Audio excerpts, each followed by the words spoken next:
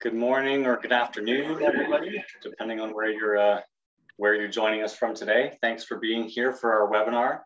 We'll just give a few minutes for some of our attendees to filter in. Sorry, we're starting just a couple minutes late here, but we'll give ourselves a few minutes and then we'll get started. Thanks for being here.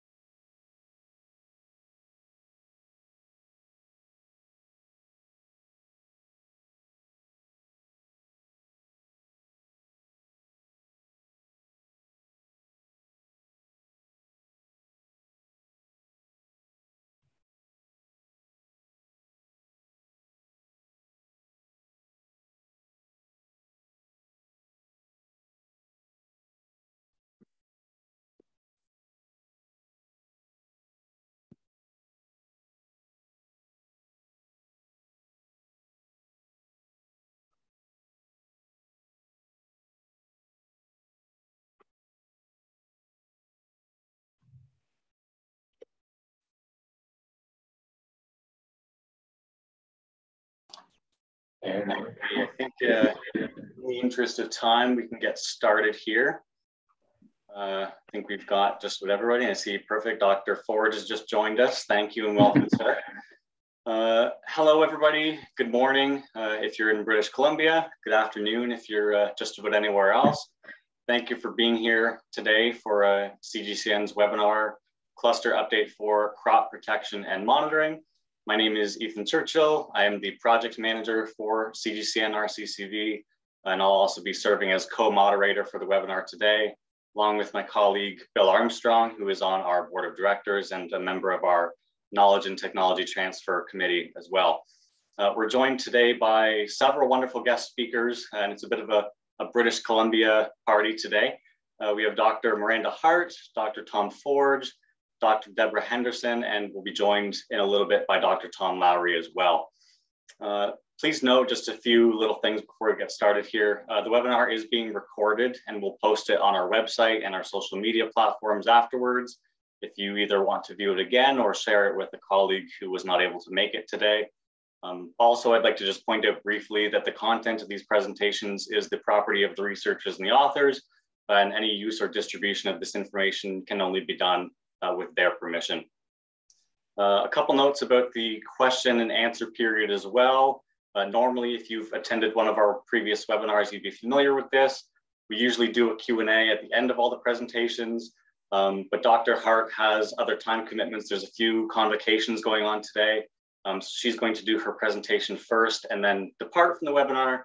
So after her presentation is concluded, if anyone has any questions about that one specifically, we'll make a little bit of time for a brief Q&A for her before she has to leave. We'll still do the full Q&A at the end of all the presentations, but we just wanted to make sure that if anyone has any questions for Dr. Hart, that we can address them before she has to leave.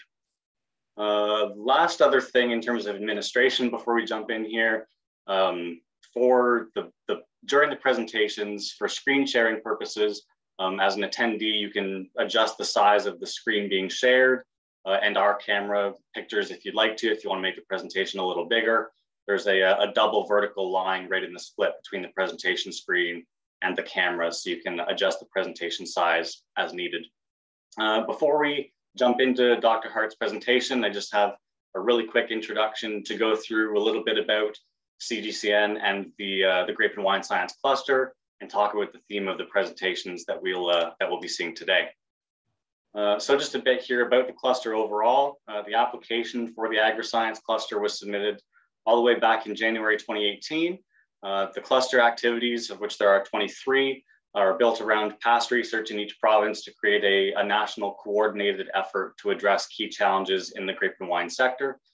Our application was approved in May of that year for $8.4 million in federal funding through the Agriculture and Agri-Food Canada Canadian Agricultural Partnership. also included $3 million in industry funding over 5 years for those 23 research activities that I mentioned. We're currently in the last year of this program, which began as of April 1st. So we thought it was a really important and pertinent thing to be hosting some cluster update webinars to see what progress has been made on all these activities through 4 years. Here is the list of the research activities broken down into their key themes. We have science coordination, which is the one that allows CGCN to administer the cluster. We have strategic management of grapevine virus diseases, cold hardiness and adaptation to climate change, sustainable management of soil, water, and crop quality, optimizing the quality of Canadian wines, and of course, the one we are here for to learn more about today, crop protection and monitoring. This theme focuses on exploring crop protection strategies for healthier fruit and a reduction in the use of pest control products. Obviously, these things have both environmental and economic implications, which I'm sure we will learn more about today. That's all I wanted to say about the cluster. I figured I should keep it short and sweet, save more time for the presentations that we're going to be hearing today. If anyone has any questions, though, about what we do as an organization or about the cluster, my contact info is there. Feel free to reach out at any time. I'll stop sharing my screen here. And Miranda, if you want to go ahead and pull up your presentation slides, I'll read your introduction here briefly. So Dr. Miranda Hart is a professor from the University of British Columbia, Okanagan. She studies soil microbial ecology and plant microbe interactions in viticultural systems. Her work focuses on how growers can manipulate soil biodiversity to improve vine performance and berry quality and lead to sustainable low input vineyards. Without further ado, I will allow her to begin a presentation. Thank you. Thanks, Ethan. Can you guys see everything okay and hear me all right? Yep, we can hear you and the slides look good. Thank you. Okay, good.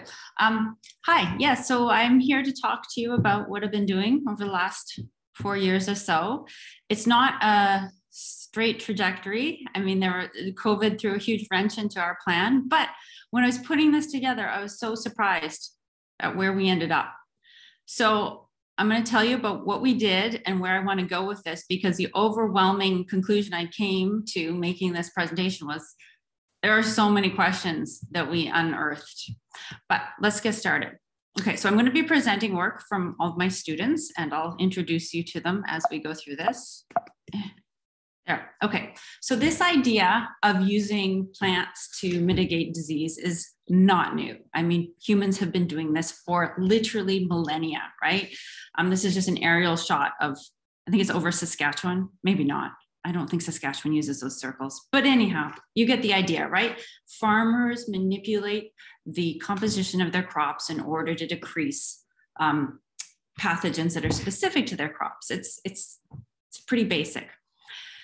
And the thing is, well, wine growers have a ton of diseases that are soil-borne that could benefit from this because we have these long-lived perennials, right? We're planting long-lived perennials in the same soil over and over again. And this is a perfect storm for pathogens to show up.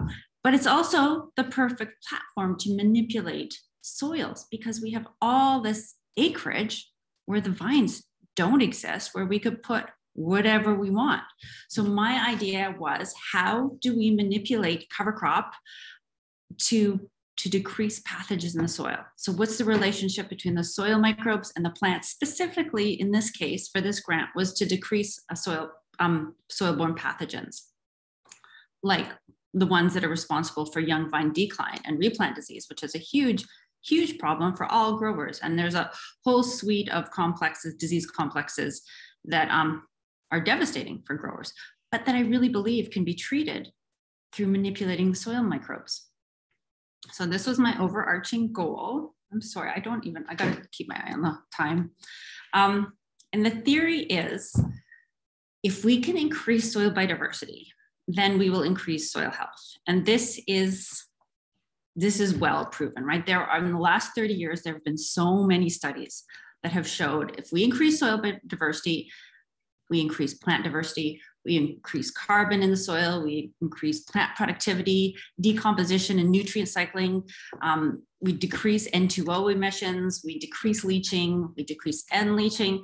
I mean, it's all good. The more microbes we have in the soil, better it is for the ecosystem. And this is just it just shows soil biodiversity is good for ecosystems.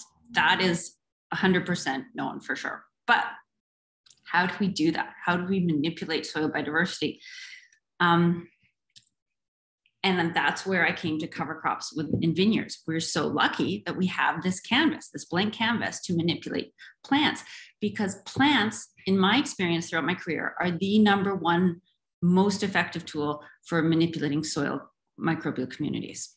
So if that's true, how do we do this? How do we choose which cover crops to use? And growers have so many things to think about when they're choosing cover crops, right? So I wanted to approach this from an ecological perspective and from a disease perspective. Which ones should they use? Should they plant diverse cover crops? Like I showed you, plant diversity, microbial diversity is really good for ecosystem services. Maybe if we just load up as many plants as we can into the vineyard, that'll be good for soil health. The alternative is, the flip side is, well, maybe we should pick plants that are specifically functional for the trait we want, like biofumigants. Maybe we should just use biofumigants. Or if we're low in nitrogen, maybe we should just use legumes. Should we be choosing them strategically, or should we just be using as many as we can? So these are the questions I set out to test in this last granting cycle. But I also wanted to look at, I forgot this, should we be using locally adapted cover crops, right? There's some research that shows locally adapted plants cultivate more beneficial microbial communities, and there's less pathogens. So these are the 3 overarching ideas I wanted to address in my research. And let's keep going. Why isn't it? Okay.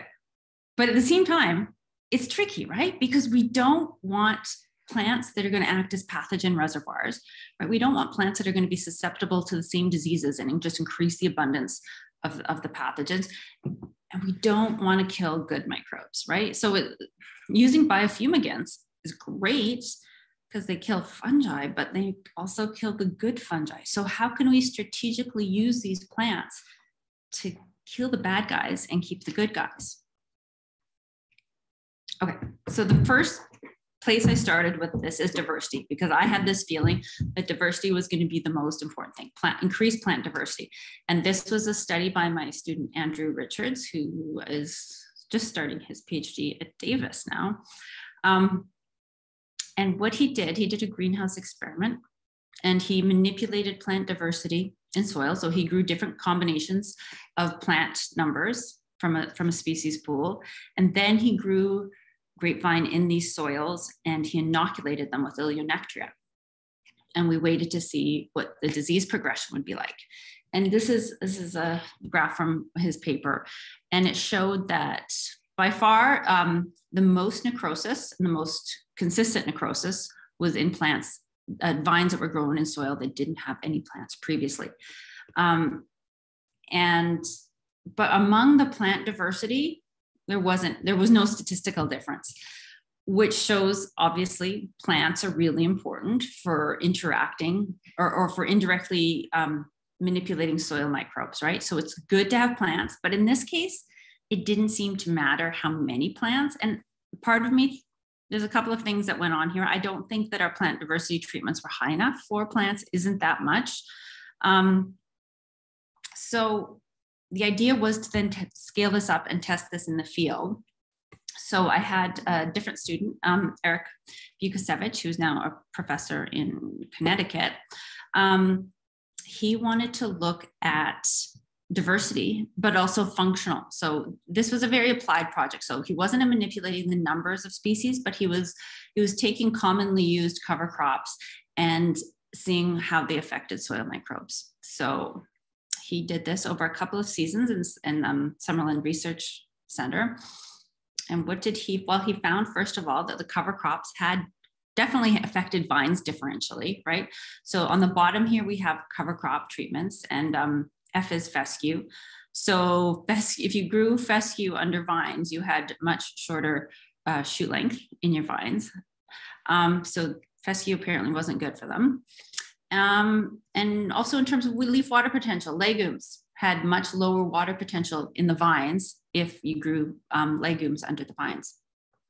Okay, so this research showed, yes, the plants affect vine performance, but how are they affecting vine performance? So his next study looked at the microbial communities, right? So we want to see how are these plants, where the plants are affecting the vines, how are they affecting the microbes in the soil? And so for this one, he had treatments. Sorry, I can't see my slides properly.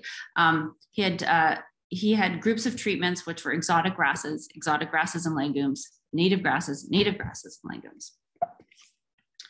And he found, yes, definitely, these cover crop combinations, even though they're functionally very, very similar, they cultivated statistically different microbial communities. Okay, so this is good. This is what we thought would happen. And they also changed the amount of disease incidents in the vine that were growing with them. So you can see here, in this case, above ground growth, exotic grasses had the highest growth response in the vines, whereas native grasses and forbs had the highest necrotic surface area. So this is kind of opposite what I had thought. And this is opposite of what the ecological literature says, where locally adapted plants and soil communities should be most beneficial. The difference is, we don't know if maybe they are most beneficial for the native grasses and forbs, but they're not the most beneficial for the vines, which is the whole point of this exercise. Okay, so we looked at, well, what are the consequences? These communities, microbial communities, are different. They're affecting the vines differentially. How are they affecting if we go up the food chain? So what we did was we took these soils that had been cultivated by these different cover crop combinations, and we reared larvae in them. And these larvae are herbivores. So growers want to decrease the incidence of herbivores, obviously. And we found that the entomopathogenic fungi, the fungi that actually attack and kill the larvae, this changed. The amount of death by mycosis and the amount of entomopathogenic fungi changed depending on the cover crops. So there's not just consequences for the microbes and the vines, there's consequences for the entire food chain. Well, maybe not the entire one, but parts of the food chain. And again, these entomopathogenic fungal communities were different. They differed among ground cover types. But most importantly here is they differed by ground cover treatments. And here, the highest death rate was associated with native grasses and forbs. So again, we see the signal of provenance. Where the plants are coming from is important. Who the functional attributes of the plants are important.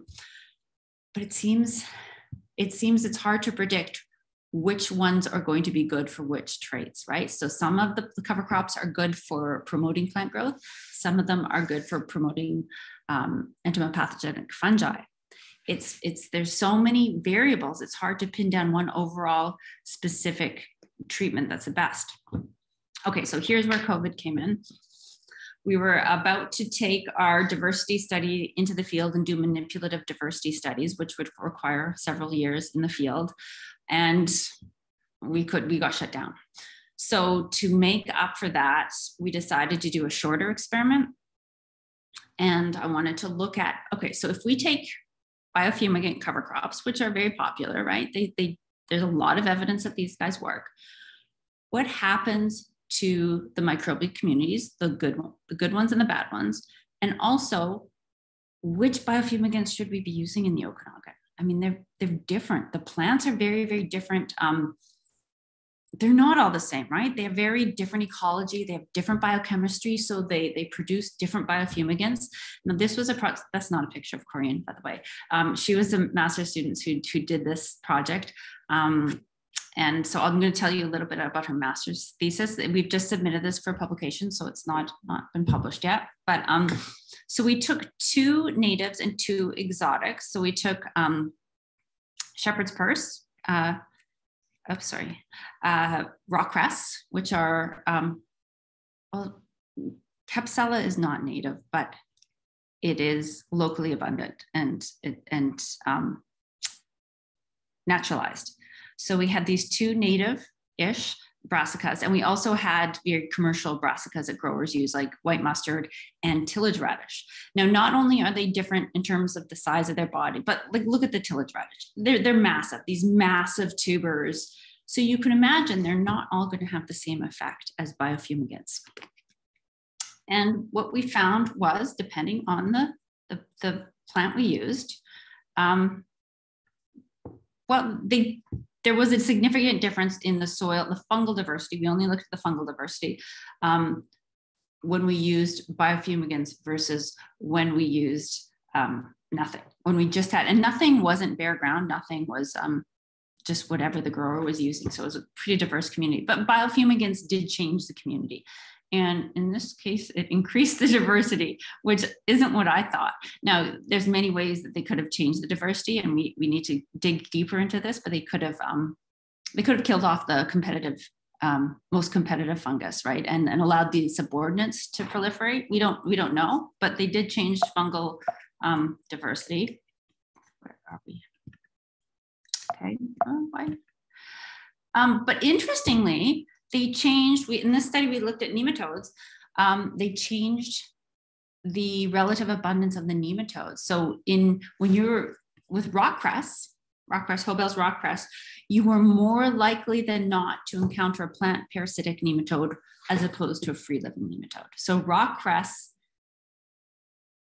I guess, made it worse for your plants in terms of plant parasitic nematodes, at least in terms of the abundance of the nematodes. We didn't look at how much damage they had done. Again, there's consequences up the food chain. Okay, so next step, I probably am talking about too many studies, but that's okay. The next step was to figure out, okay, well, these cover crops have differences on soil, on the plants, on the organisms in the soil. Which of these, though, can serve as a reservoir for the pathogen itself? So this was a study done by Andrew Richards and my PDF, Daniel Rosa, and collaborating with Mehdi Sharifi. Again, we've just submitted this work, but this was a greenhouse study, and we took, I think it was 20-something commonly used cover crops, and we grew them with Ilionectria, Blackfoot disease, to see if they don't act as pathogen reservoirs, we shouldn't see Blackfoot in the roots or the soil of these plants. So it's a very simple experiment. And here's what we found. We found that all of these plants, this is the amount of Ilionectria, so the amount of pathogen in the roots of all of these cover crops. And so you can see that some of them had none, like this Crescendo Lindino clover, we couldn't find any. And there were several plants that had very low levels of pathogen. Now, the ones that I'm highlighting, these are indistinguishable from the amount we added to the pot. So it suggests that these plants are absolutely not hosts for the fungus whatsoever, because we could not find them in the roots.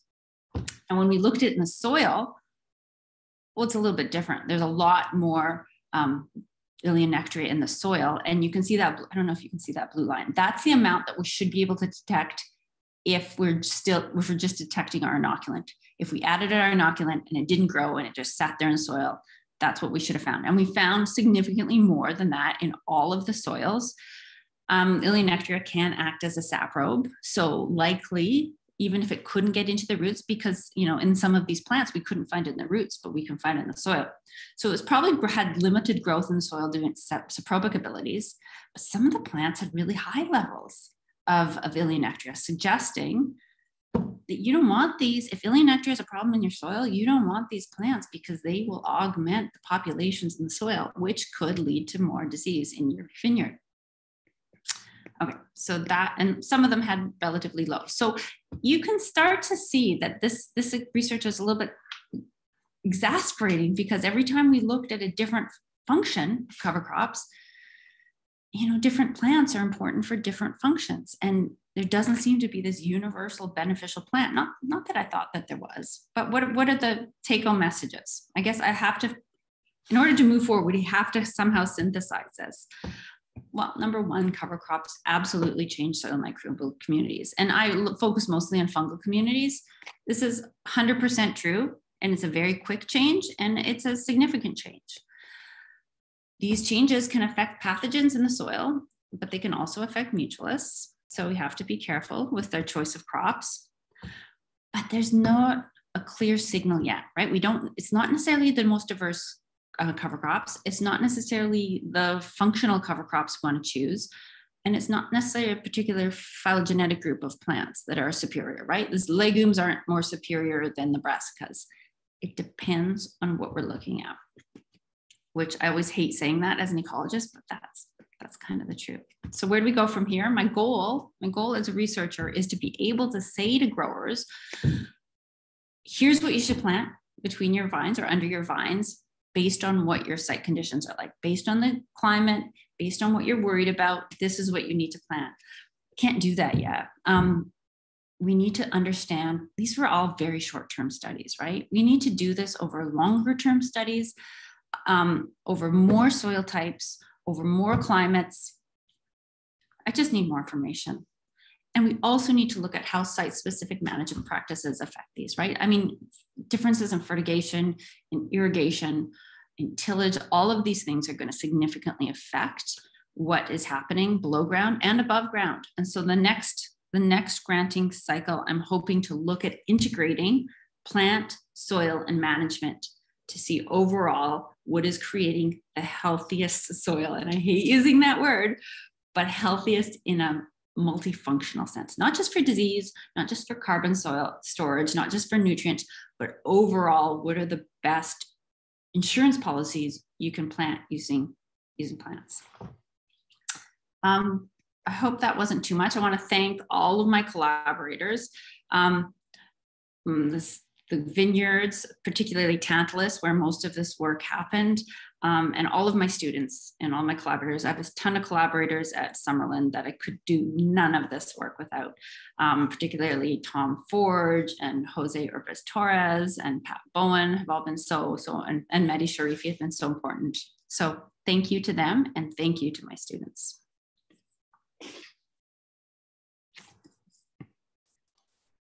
Wonderful. Thank you so much, Miranda. There was a lot to cover there, pun not intended, but yeah. Yeah, thank you so much. That was awesome. If any of our attendees have questions for Dr. Hart, you've got a couple of minutes now if you want to just type them into the Q&A section at the bottom of your Zoom screen there, and we can address those. If not, I'm thinking as well, because I know, Miranda, you don't have much time left with us here. If anybody has questions for Dr. Hart and they don't have the time to be answered right now, perhaps maybe they can be emailed to me and I'll pass them along to you if you're all right with that, if somebody has a question. Absolutely. You can email me directly too. That's totally fine. I'm happy to answer anything.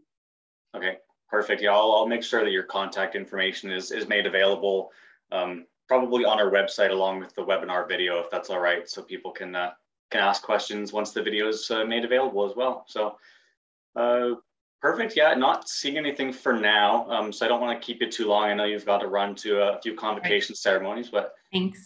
Oh, sorry, just one quick question actually has come up here. Oh yeah, looking at other, consider looking at other young vine decline pathogens. Yes, short answer, yes, always.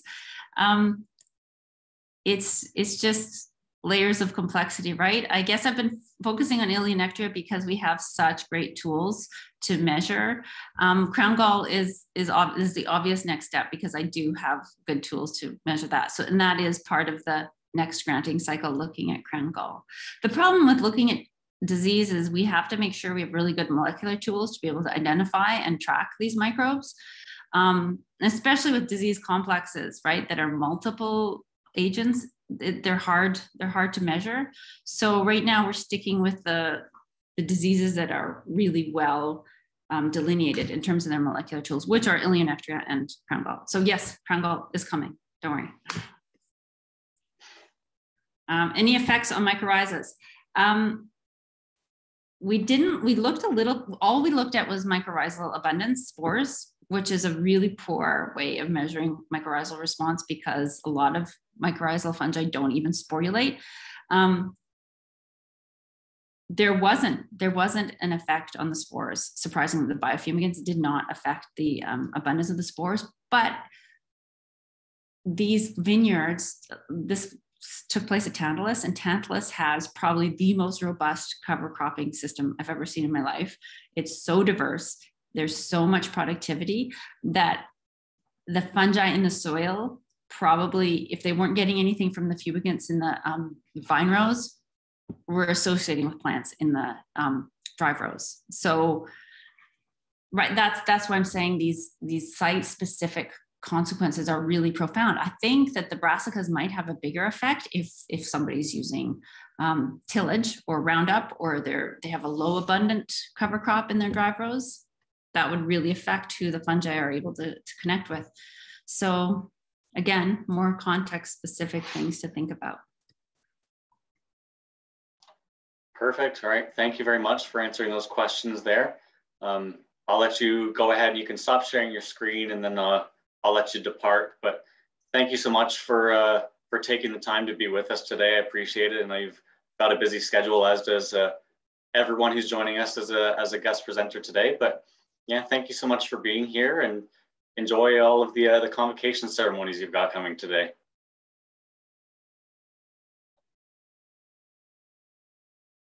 I'll just give her a moment there. Perfect. All right. Okay, Dr. Tom Forge, if you are ready and willing, I'll let you turn your camera on, get your presentation all set up, and I will provide your introduction here to our audience. Let me just pull up the proper screen here. Just as a reminder as well for all of our attendees, we'll do the rest of the Q&A at the end of all the presentations. So if you have any questions for the remaining 3 speakers here, feel free to just type them into that Q&A section on your Zoom screen, and then we will address them all at once at the end of the session. Tom, are you with us? Oh, sorry. I did share a screen, but then I forgot to turn my screen on. Oh, no problem at all. I'll let you get set up here, and I'll introduce you briefly to the crowd. So can you guys see my screen now? No, I don't see it. Okay. Let's go back here. I have to hit share screen again.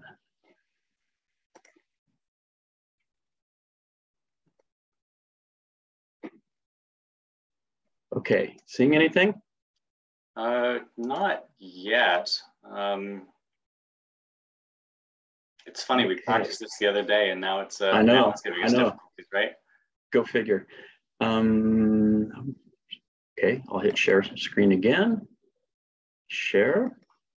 There we go. Okay. Okay. All righty. I'll let you get prepped to your slides there, and I'll just read a little bit about you for everybody. Sure. Sorry about that. No, that's all good. It's all good. Dr. Tom Forge is an applied soil ecologist with Agriculture and Agri-Food Canada in British Columbia. He specializes in research on the ecology and management of plant-parasitic nematodes affecting horticultural crops. From 2001 to 2013, Tom was located at the Agassiz Research and Development Center, where his research was focused primarily on berry crops. Since 2013, Tom has been located at the Summerland Research and Development Center, where his research has been focused primarily on tree fruit and wine grape production. Prior to joining AAFC, Tom was an independent researcher consultant in the Okanagan Valley for 5 years, and before that, he conducted postdoctoral research at Oregon State University, the Pacific Forestry Center in Victoria, BC, and the Macaulay Land Use Research Institute in Scotland. Without further ado, I will leave it to you, sir. Thanks, Ethan, and thanks in general to you and the CGCN folks for arranging these opportunities for us to share our research with everybody online, virtually. It's a great opportunity. So mostly what I'm going to talk about, and it'll be structured around, is the specific objectives of the research we've been doing as part of the CGCN cluster over the past 4 years, 4.5 years now, I guess.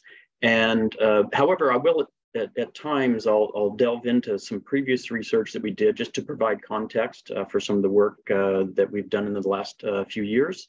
And but also I'll just start with some basic information about plant-parasitic nematodes, again, just to help set the context for our work. So plant-parasitic nematodes are, of course, translucent microscopic roundworms, very small. The plant parasites, there's lots of different kinds of nematodes dwelling in soil. The plant parasites have these characteristic stylets or piercing, sucking mouth parts. You can see here in this particular one. And so they, at a smaller scale than aphids, but they kind of function like aphids in the soil. And they use those stylets to puncture the epidermis and cell walls of very fine roots. And that's how they do their damage. And there are endoparasites and ectoparasites and all sorts of lifestyles in between.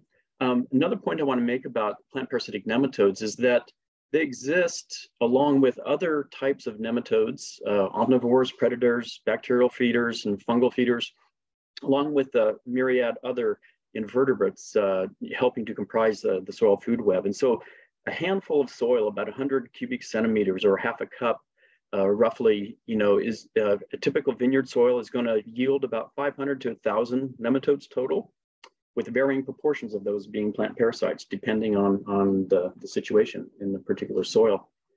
Globally, plant-parasitic nematodes are really well recognized as pests in some of the more mature, I'd call them mature or older, warm Mediterranean climate production regions of the world, such as California, France, Spain, Italy, et cetera. And we know from literally 100 years of people studying nematodes in these types of vineyard contexts that problems develop very gradually. The populations are very slow to build up once they're established. They're also cryptic and easily overlooked, so that even in new vineyards and young production regions, they're often not really detected in the early stages. And also, just so you know, if you ever get into the literature, kind of globally on plant-parasitic nematodes, probably the most prevalent ones that you see reference to in terms of vineyard situations are root knot nematodes, meloidogyne species, dagger nematodes or Ziphinema species, root lesion or Pratylenchus species, and then citrus is one we don't have around here, as you might imagine. And then kind of last, but we're going to have a lot more focus on it, is ring nematode, Mesocriconema xenoplax. So I referred to the cryptic nature of plant-parasitic nematodes. And so what we mean by that is that there are no real distinctive signs or symptoms of the damage that they cause to grapevines. And once significant infestation is established, usually simply observed as patchy poor growth.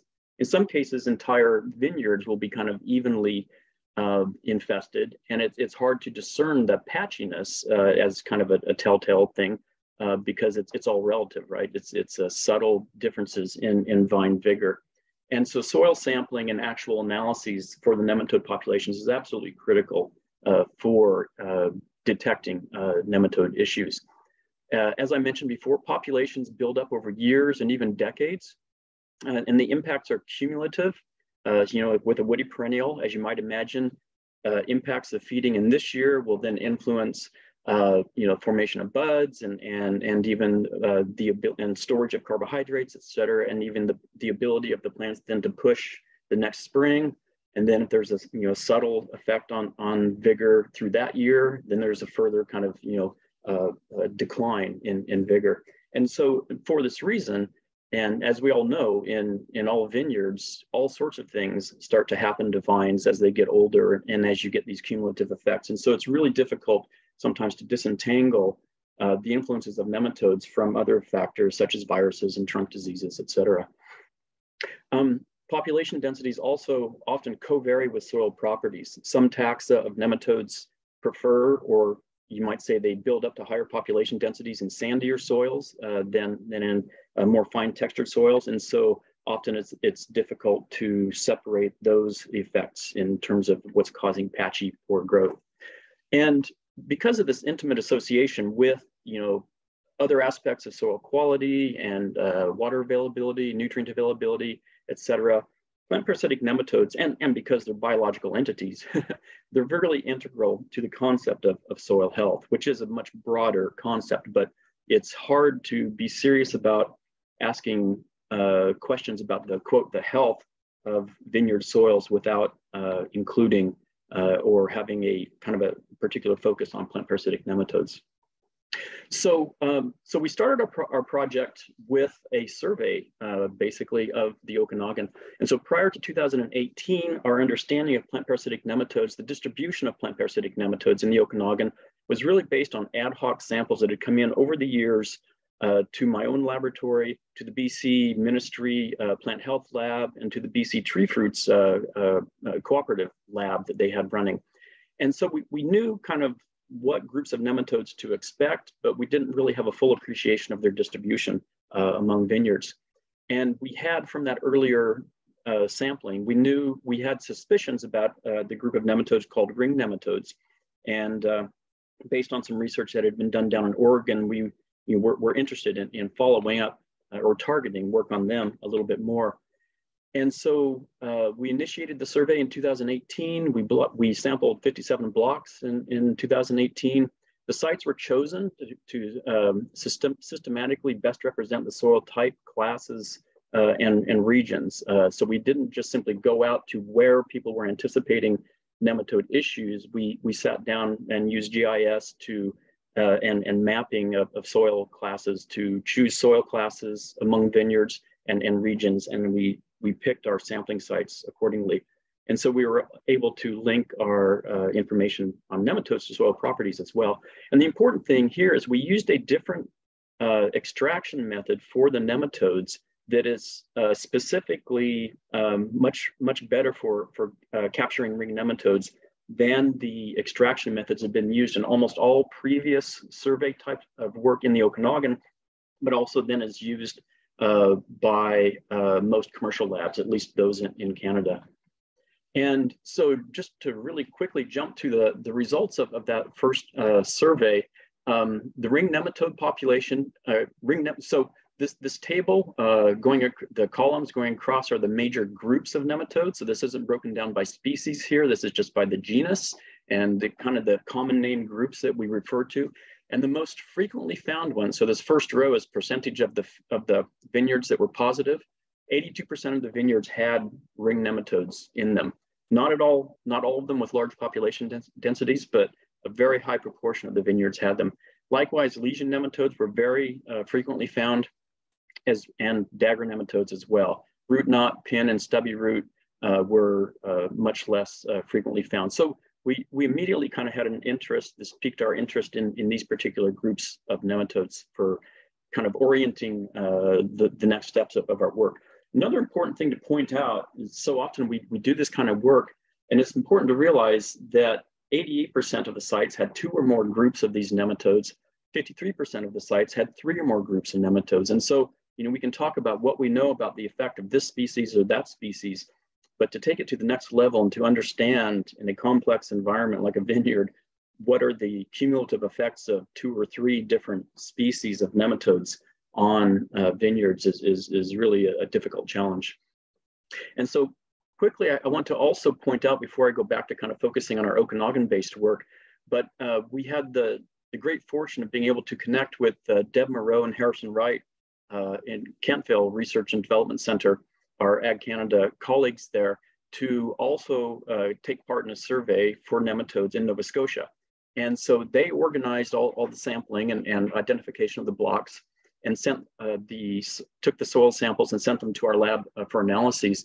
And very quickly, I just want to highlight that ring nematodes, so I've set this table up very similarly to before, but the frequency of occurrence of ring nematodes was actually fairly similar to what we found in British Columbia.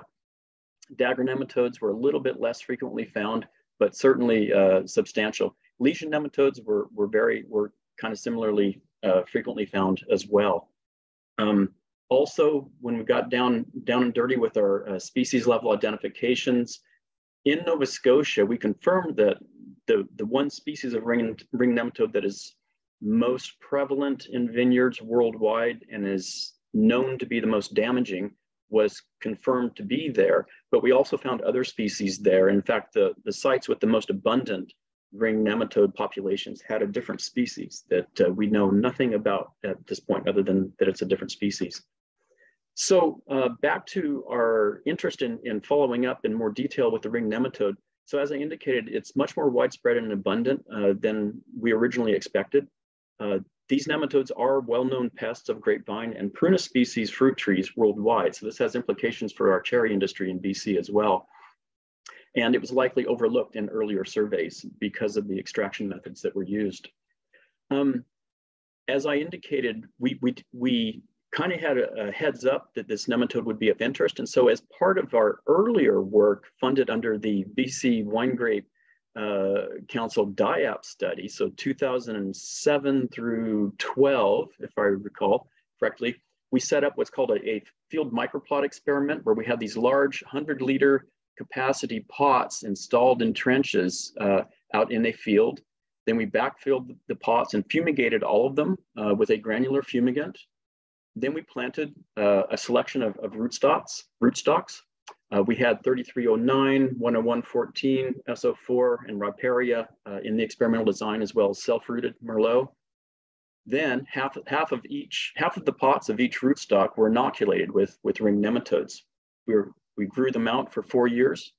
And this is an example of some of the data that we got. So this is trunk cross-sectional area for the self-rooted and for 3309C.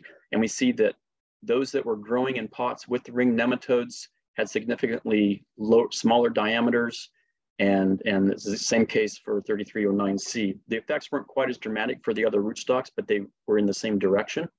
All rootstocks were labeled as susceptible insofar as the nematode populations propagated, or they grew, multiplied quite substantially on all of the rootstocks, but not all the rootstocks were the same in terms of how the degree of impact that the nematode had on them. So, so we already kind of had a pretty good idea, and this work that we did is consistent with more extensive microplot type work that was done by colleagues of mine down in Oregon in the early 2000s. So I'm going to shift and just quickly talk briefly about some of the other nematodes of interest that we got through this survey work. So dagger nematodes, I'm sure many of you have heard of those. Very long, graceful nematodes with long stylets. The ones that we have found are all belong to what's called the Ziphinema americanum group of species. Once upon a time, it was all just named one species. And what we found was actually consistent with an earlier survey done in British Columbia in 1987, in which around 85% of vineyards sampled at that time had nematodes in this group, and they did morphology-based identifications, and most of the populations were identified as Ziphinema bricollense, which is actually named for British Columbia, if you look at that species name. And it was actually part of the first description of that particular species. These nematodes are widespread on woody perennials in North America. There's about 20 different species within this group of species. They're vectors of nepoviruses, including tomato ring spot virus, tobacco ring spot, cherry rasp leaf, etc. The direct effects of this nematode in the absence of virus are totally unknown at this point in time. Grape nepoviruses are one of the main reasons we're concerned about dagger nematodes. There's just a quick pictorial of the damage that can be caused by tomato ring spot virus. Tomato ring spot virus is very rare, if almost non-existent in British Columbia, due to past phytoprotection efforts. But it does occur in the Pacific Northwest. These photos are from a vineyard in Oregon by my colleague Inga Zasada, just to indicate, and the picture on the right is from a planting that was previously heavily infested with tomato ring spot virus. It has lots of dagger nematodes, and there was no control effort on the nematodes done between replanting, and you have very poor early growth, loss of vigor.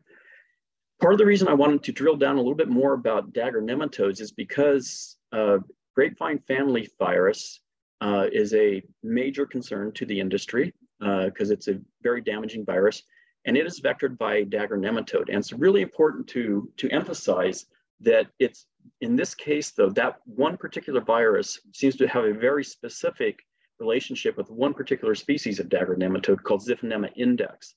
And I can say emphatically, we've never observed it in British Columbia, and there's never been a report of it in Canada to this date. And so I just want to kind of highlight that so everybody is aware that although we have lots of dagger nematodes, very high frequency of occurrence, we do not tend to have very many nepoviruses to begin with. And even if we were to get grapevine family virus, it's not a major concern because that specific vector is not present. Lesion nematodes were frequently found.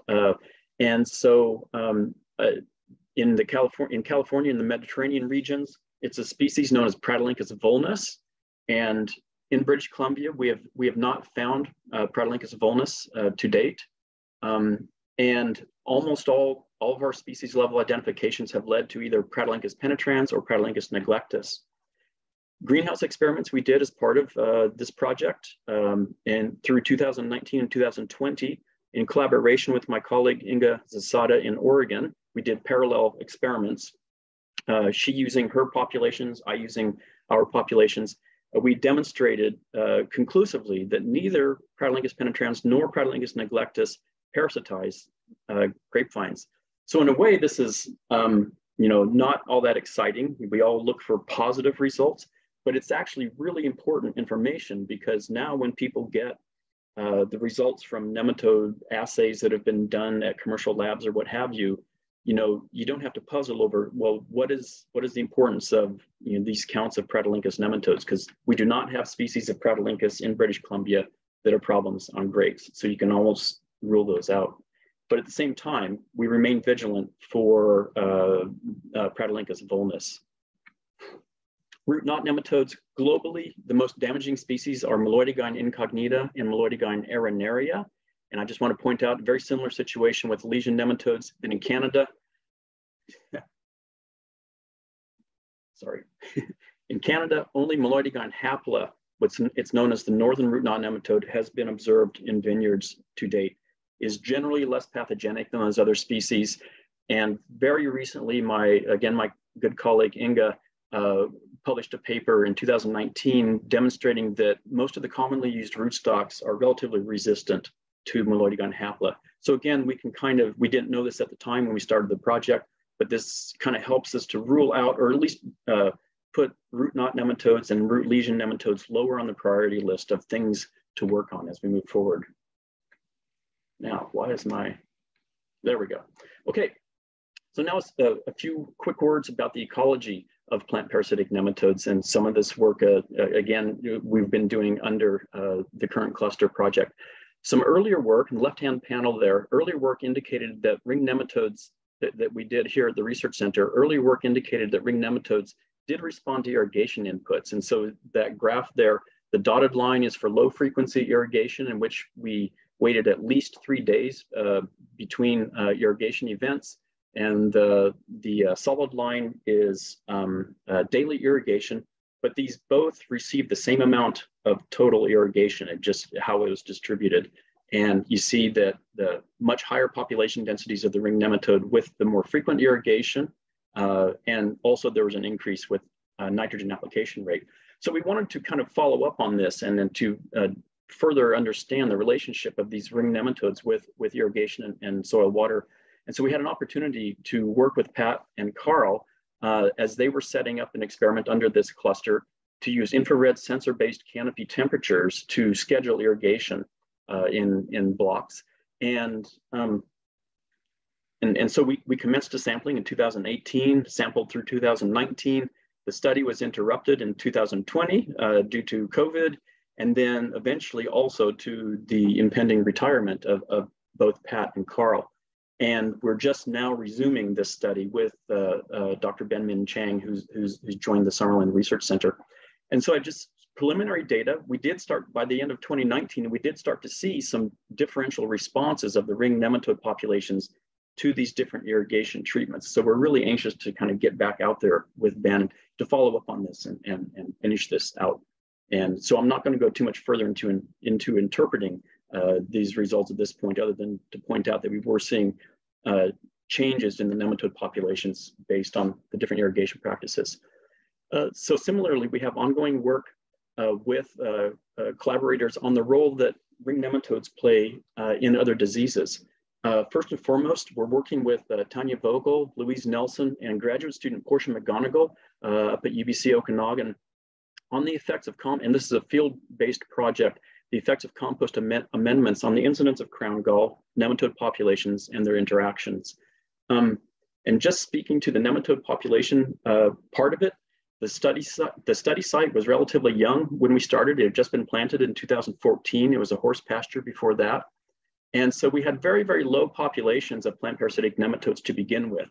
And this is one of the difficulties in doing field-based collaborative work. Sometimes you choose a site for one purpose and it may not necessarily be the best site for other purposes.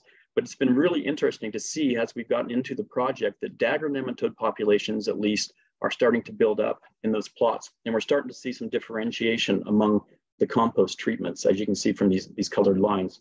And these are statistically significant differences, but again, it's in progress, and I want to look for some more data or see how the trend continues before we kind of get too crazy about interpreting specific differences between composts. And then likewise, on the trunk disease side of things, Jose Urbez Torres and graduate student, PhD student, Jared Rykan are doing really comprehensive work on all the various factors that can influence the expression of trunk diseases. And as part of that, they are including ring nematodes as possible factors in some of their experiments. And I just want to make a shout out to the work that they're doing. They've got greenhouse as well as field microplot experiments ongoing in which ring nematodes have been included in these experiments. And I will not say any more about that because I know Jared he's still working on analyzing data from big greenhouse experiment, et cetera. And so I'll leave it to the graduate students to report in due time. So nematodes, emerging questions and some thoughts about next steps. So dagger nematodes, we didn't dive in as much as we have with ring nematodes to this point, but definitely I think we need to do some more work on sort of reassessing and confirming the species identifications of populations we have in BC. Again, I kind of realized that earlier work I'd taken it for granted, but it was all based on morphology. 1987 was when it was done. And so a lot of things could have changed. We need to know something about the effects of Ziphenema bricalensis on grapevine physiology. If these nematodes are out there in 80% of our vineyards, I think we need to learn more about them. We need to learn more about the synergistic effects of multiple species in vineyards. And one of the big ones, I think, is we need to evaluate nematode-resistant rootstocks. The previous work that had been done on ring nematodes, including our own microplot experiment, as I mentioned, as well as work that had been done in Oregon, was all on the currently existing sort of commonly used rootstocks. And basically none of them are actually resistant to ring nematodes in particular. But in 2012, UC Davis released 5 new rootstocks that are labeled as nematode resistant. So this is quite new from a rootstock development perspective. Those rootstocks were all previously evaluated against meloidigine species found in California, Ziphenema index, not populations we have up here, and populations, California populations of Mesocrichinema, which we've come to learn more recently, geographically distinct populations can differ in their aggressiveness on different rootstocks. So we need to assess, I think it behooves us to assess the resistance of these rootstocks to BC populations of ring nematodes as well as dagger nematodes under BC conditions. And I think that would be important kind of baseline work if we are anticipating more nematode issues as the industry matures in British Columbia. Then also, I'm trying to continue in exploring the influences of ground cover and cover crop management and relationships of nematode populations with soil health. This wasn't really talked about as part of this particular project, but it's a general theme of research we're doing. And I'm working in collaboration with Mehdi Sharifi and Dave Ensing in our own research center, as well as Miranda, as mentioned earlier. And then, of course, we're trying to continue working on the interrelationships of nematode populations with irrigation practices and vine water relations. So with that, I hopefully haven't taken too much time, but I just want to say major thanks to all the people who have helped, and especially the funding from the CGCN cluster and earlier the BC Wine Grape DIAP project. Special shout out to Paige Monroe and Sean Kushta, technicians. Sean is no longer in our lab, but technicians in the early stages who are just phenomenal in doing all this. They do all the work, and external collaborators, and especially Inga Zasada, not a formal part of the project, but has been an incredible collaborator through the years. So I'll stop there. Thanks. Perfect, Tom. Thank you so much. Not too much time, just the perfect amount of time for sure. That was great. Okay. Yeah, if anyone has any questions for Dr. Ford, as I mentioned, we'll do the remaining Q&A at the end of the remaining presentations here, but feel free to put them either in the Q&A section or in the chat we've been using today as well. So yeah, Tom, I'll let you go ahead and turn the screen share off, and there we go.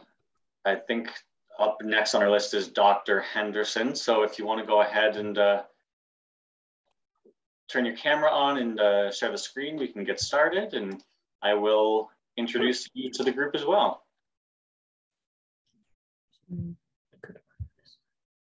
Alrighty. Dr. Deborah Henderson has been the director of the Institute for Sustainable Horticulture, or ISH, at Kwantlen Polytechnic University in Surrey, BC since 2005. She received her PhD from UBC in 1982 and established ES Crop Consult Limited in 1989 to offer IPM and research services to both conventional and organic agriculture in the Fraser Valley. Deborah developed an active research program in biological and non-chemical management strategies for pests and diseases to advance agriculture and landscapes towards ecologically sound alternatives. Her research at ISH develops microbial biocontrols and environmentally sound bioproducts in partnership with agricultural industry partners. Her goal is to put more biocontrol options into the hands of growers. I will leave it to you, Deborah. Thank you for being here. Thank you, Ethan, and thank you for inviting me. Everything's okay. You can see my screen, and I can't see you. And so yeah, it all looks good. it's yeah. Good.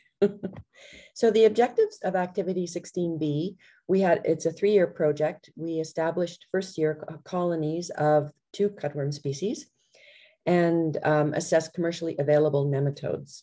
Because our overall objective for this was to combine a couple of IPM strategies for cutworm control.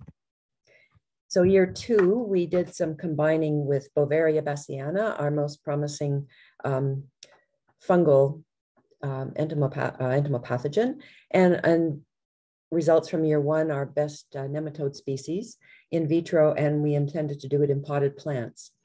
And then also looking at the best combination of biocontrols with temperatures for each species.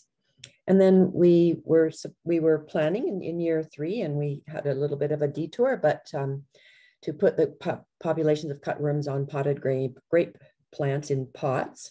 But our overall objective was to develop a biologically based IPM strategy for cutworm on wine grapes, register new biological tools for growers, and share the results with industry. So the 2 pests, of course, or groups of pests, Abigrotis orbis. Abigrotis is a complex, and there are many of them. They're native in the dry regions at low elevation in the Okanagan, and adults fly late summer and early autumn and lay eggs near the ground. We believe larvae feed on low vegetation, but they have some preferences, and they'll overwinter as small larvae, and at some point they'll go into the soil in the fall. And in spring they emerge, feed on early weeds, and then climb onto the grapevines to feed on the buds. They have a very broad host range. The other, which is Eurasian in origin, it was introduced in 1982, and it's moving east. Noctua comes is, adults also fly sort of mid to late summer and early autumn.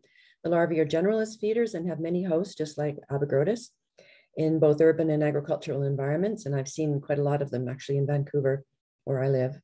It hasn't yet written to outbreak status. It has a cousin, Noctua pronuba, who has, and it has similar life history to Abigrotis orbis, which makes it a little bit convenient for developing biocontrol strategy.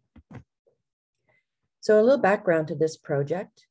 We started this work in 2016 when Tom Lowery and associates transferred to us the colonies of Abigrotis orbis and Noctua comes, and 2 strains of Beauveria bassiana, one of them lovingly known as cutworm killer. It has a very long other name.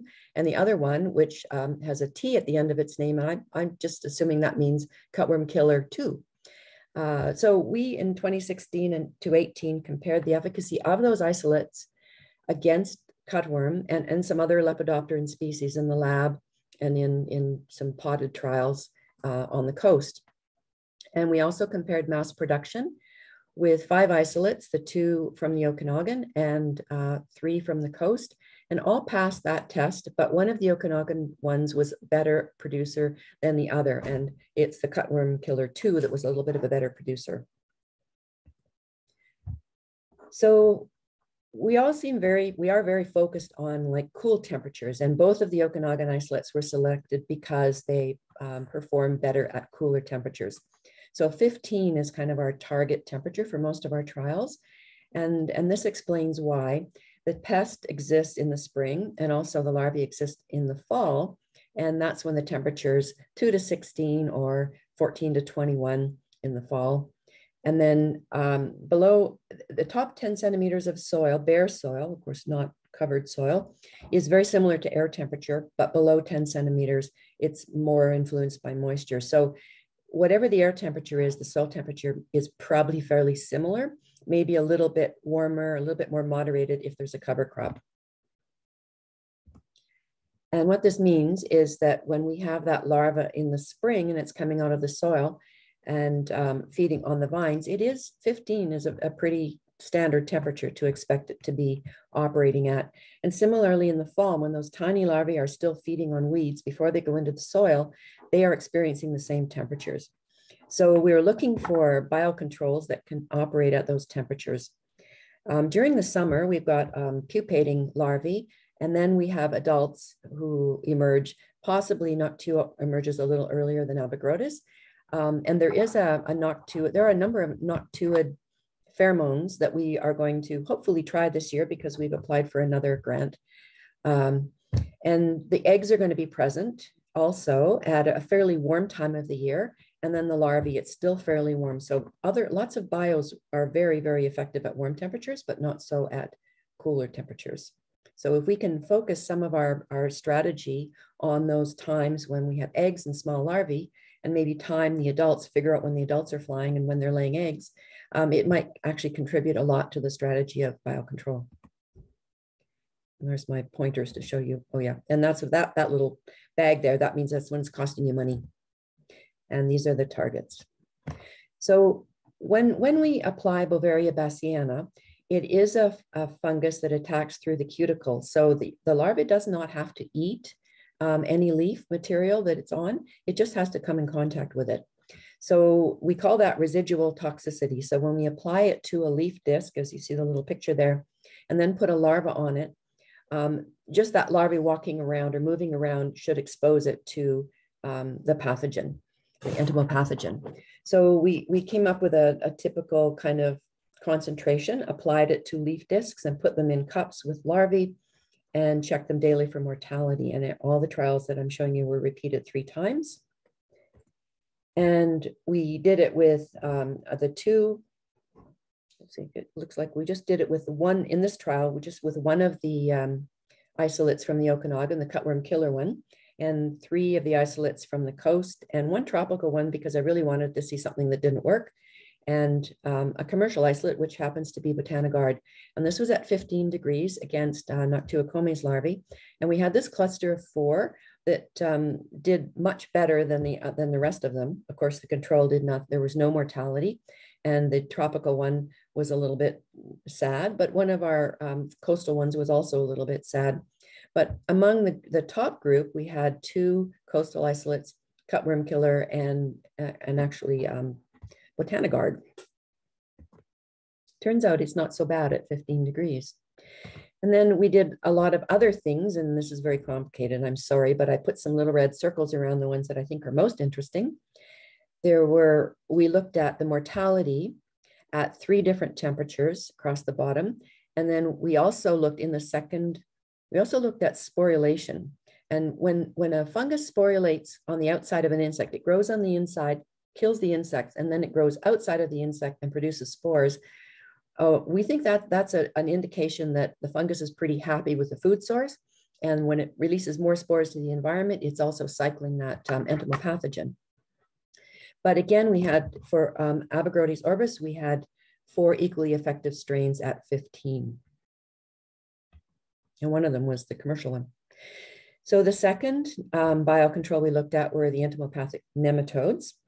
And they actually attack the insect through the holes, like through the mouth or the anus, or spherical holes in the cuticle. They get inside, they release a bacteria, which turns that larval body into a good food source and more bacteria for the nematodes, and they reproduce. And then when they fill up the space, they burst out and more nematodes go into the environment to find more insects. So again, they're not eaten, they just have to find that larva and then find a way in. And there are several doors. So there are 3 commercial species with different host-seeking strategies. One is Heterorhabditis bacteriophora, and we use that one for European chafer control in turf in BC, and also vine weevils and ornamentals. And it's characteristic, it's an active seeking predator. It moves a lot around in the soil, and it's recommended especially for sedentary pests. So like black vine weevil is pretty still in the soil. It doesn't move very far from where it's feeding. So this particular nematode is very effective at finding it. But it doesn't have any development below 12 degrees or above 30, and its most effective temperature is 20. So not maybe our most hopeful isolate or species. But there are 2 others. There's Steinernema carpocapsae, which is used extensively in cranberries for cranberry girdler control, which is a lepidopteran, and its larva is in the soil. It's a very fast-moving larva in the soil.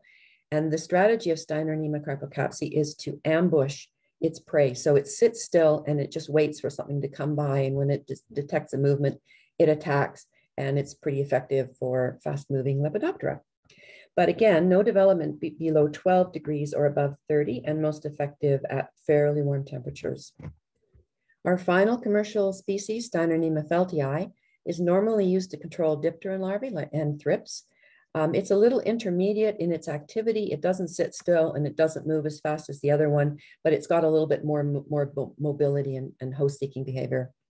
It's a little bit more cold active, no development before 10 or above 30. However, it maintains its infectivity as low as 10 degrees. So there are 2 ways to use nematodes. One, well, you can use them as a foliar application. They don't live too long if you do that, but you can put them in the soil and they will live for up to 3 weeks in the soil without a host. So that's usually the way they're used, in my experience, in IPM programs.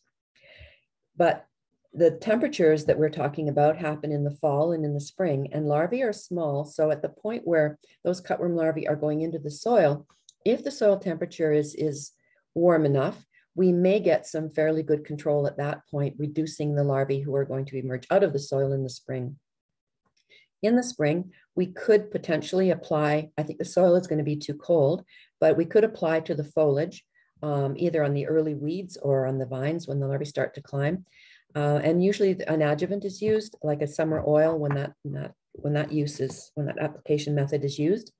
But you may not prevent the damage because still things are going to be fairly slow at 15 degrees. And while that cutworm larva is feeding, it may be infected, but it might take a few days for it to stop feeding. So we wanted to look at the rates that we would have to use at different temperatures with all those different species. And we put them in cups on filter paper with various rates, 3 different temperatures, 15 reps per instar, and of course, different instars. And I'm not going to show you all that data, but here's the summary. Abagrodes orbis, for the smaller, the second instar larvae, which would be probably the ones going into the soil in the fall, could potentially be the ones also emerging early in the spring. Steinernema carpocapsae was the nematode of choice at 15 degrees. At 20 degrees, everything worked. Well, 2 of them worked. And when they got to be a bit larger, Steinernema feltii also worked just as well as carpocapsae. And it also continued to work at the higher temperatures. Noctuocomes, the second instar, very much Steinernema feltii was more effective and continued to be more effective for the larger larvae. But at that point, Bacteriophora also was somewhat effective at 15, but that was the only time it was. And so we decided to pretty much drop it from our trials at that point. So feltii was effective even at half label rates at 15 for Noctuocomes. And Carpocapsae was as effective as feltii against the small larvae of Abagrotis orbis at higher rates. But as the nematode rates decreased, feltii was the more effective species. So we decided to go with feltii for our subsequent trials. And it did give us some confidence that feltii could work in the field. So next we put everything in soil, and in cups again. We started in cups and we did the same thing all over again, different rates, and just used two temperatures, 15 and 20, and recorded mortality daily for 15 days. And what we found was, again, feltii was a very, very effective nematode. Now, the number of nematodes per centimeter squared at 75, that's the rate that's recommended on the label for soil dwelling pests for these nematodes, in particular for things like vine weevil. So 25 was below the label rate and 6 was extremely low.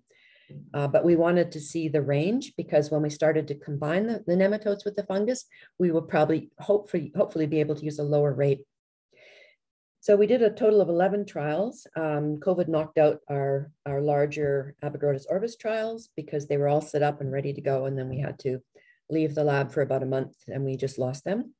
But it looked like we were getting very similar results to what we got without the soil, that we had good, feltii was really good all around, and confirmed to us that we could continue to put it in our trials. So we graduated it on to our combination trials, and we used the 2 low rates of the nematodes, the 6 juveniles, infective juveniles, which is the infective stage that you get in the commercial products, and 25, which again is below the label rate, applied to the soil, and we only used feltii.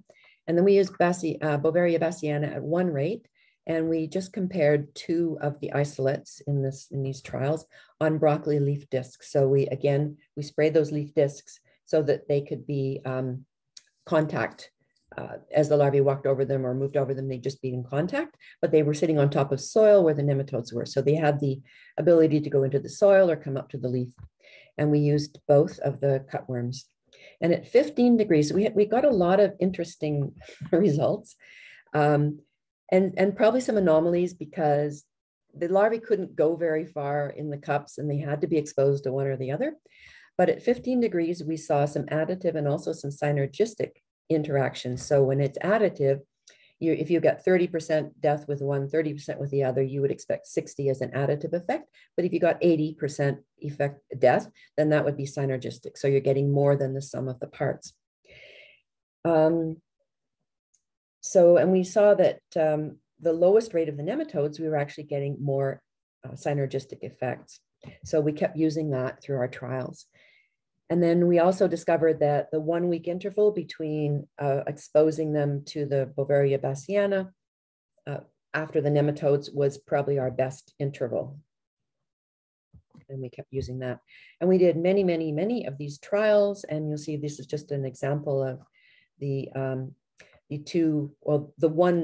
cutworm killer 2, which is the Okanagan isolate, and then the Ish one, which is 252, was the one we compared it to. And when we observed our results, we called them either additive or synergistic. And then occasionally we actually got antagonistic. So we got something lower than we would have expected had we got, just one plus the other. So why could that happen?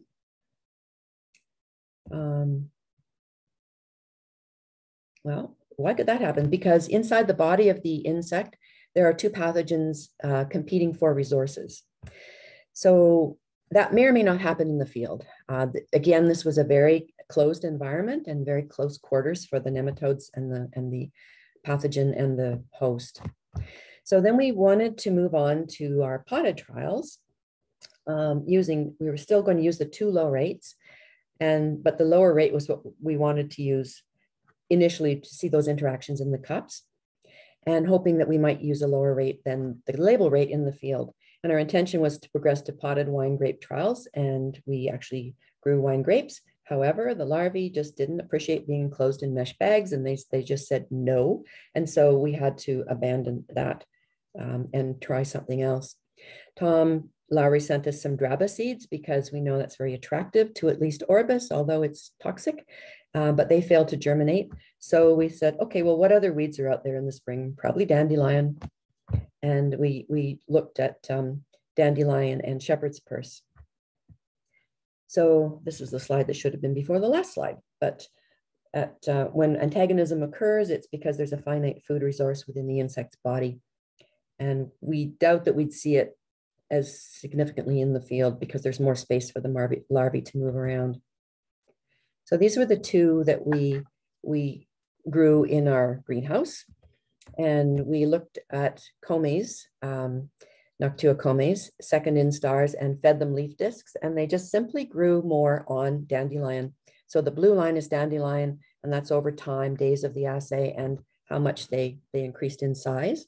So we decided we would use dandelions as our potted plant trial. So we put, again, those two isolates that we used in the combined trials. Actually we used three. We used Botanigard, we used a coastal isolate, and we used one of the Okanagan isolates. We used Feltii just at one rate, 1 week after the exposure to the fungus. And we used 10 larvae per plant. The dandelions were 4 inches tall, 5 replicates plants per treatment. And we included a horticultural oil to keep the nematodes alive a little bit longer on the plants. And we did third instar of Orbis and second instar of Noctua comes. And our results were actually pretty similar to the potted trials, in the cup trials rather, except that we didn't see any antagonism. So occasionally we saw synergism, and most often we saw additive effects. So what to do with these results in a biological control program, an IPM strategy? In my experience, one biological tool alone is rarely effective because chemicals are just much stronger. 2 is better, and if you have 3 biological tools, that's the best, and it gives you options, it gives you backup plans, and builds resilience into the system. The combination of cultural and biological tools to different life stages gives the most resilient pest management strategy. And it's a subtle point, but managing a pest population is different from managing its damage. Typically, chemicals manage damage. They just reduce the numbers that are causing the damage. But a good IPM program has the potential to manage the whole population, to actually reduce the population for next year. So what we're proposing for an IPM strategy for climbing cutworm, based on biological tools. And this represents a season. We have summer on the left, and fall, winter, and spring. And what the pest is doing, the pests are doing above that in the blue bar. And then what some of our strategies would be coming up. And if we have time, I can talk about our next project, which we should hear about the funding anytime now. But there are some pheromones available, and one of our industry partners is prepared to develop, or prepared actually to create some, for research purposes, Abergrody's pheromone traps, pheromone lures, that we can then time the flight and the emergence of the 2 species of cutworm, or the Abergrody's complex at least, and the Noctua comes, maybe other Noctua as well. And then when the eggs are present, when the adults are laying eggs, when they're present, and we know they're laying eggs, looking for where are those eggs. If they're on the ground, there are some trichogramma, they're little egg parasitoids, commercially available, that do very, very good job on egg masses. Some of them even do a fairly good job on single eggs if they're laid singly, but they have to be able to search on the ground. So that's something we need to know. We don't know. We know one that searches in cranberry, which is on the ground, but in cranberry, there's nothing growing higher than cranberry. So they may choose to go up if there's a choice. We don't know. That's the research. And then when there are small larvae present, if they're feeding on the weeds, we may be able to apply Beauveria bassiana to the weeds. We may be able to apply foliar nematodes to the weeds. And then that other picture in there, which just looks like a gray blob, is a baculovirus. And it's, we've done a little bit of preliminary work with the baculovirus, and we have an industry partner that has a number of others that we would like to try. But if you can give a larva, a little Lepidopteran larva, a virus just before it's going into the soil to overwinter, it's almost like getting a cold, and it just breaks down its immune system a little bit more and makes it a little more susceptible to any other stresses that might happen over the winter, like cold, or maybe an infection with a nematode or Beauveria. And then in the spring, all of those measures hopefully will reduce what's coming out of the soil.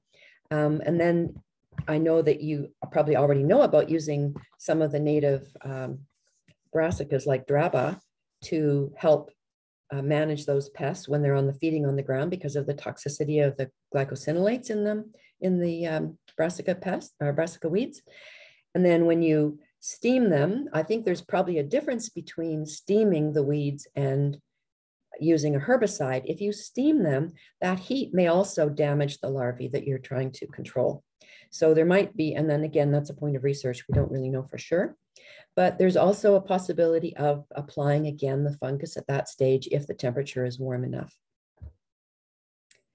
So thank you all. And I have to acknowledge we've had a great deal of funding from all of our, the Canadian wine grape certification, grape wine certification network more recently with the AAFC funding. And we've also had in the past Wine Grape Council funding, investment agriculture. I think we've had investment agriculture, NSERC funding. And thank you to all our current and past students and staff at our lab, and to Tom Lowery for sending us the isolates, and Township 7 provided all our grape cuttings for the grapes that we grew in hope that the larvae would like to eat them. Thank you. Perfect. Thanks so much, Deborah. That was wonderful. Very informative. Nice to see too some information about a project that has already been completed. Most of the projects we've been hearing about so far in all of our cluster update webinars are still ongoing. So it's nice to see at least a project from the CGCN perspective, one that's already wrapped up, although certainly still lots of research to be done. So I'll let Dr. Tom Lowery now pull up his camera and pull up his slides. And that's our fourth and final presentation for us here today. Sorry, Deborah, I think you'll just have to stop sharing your screen first to allow Tom.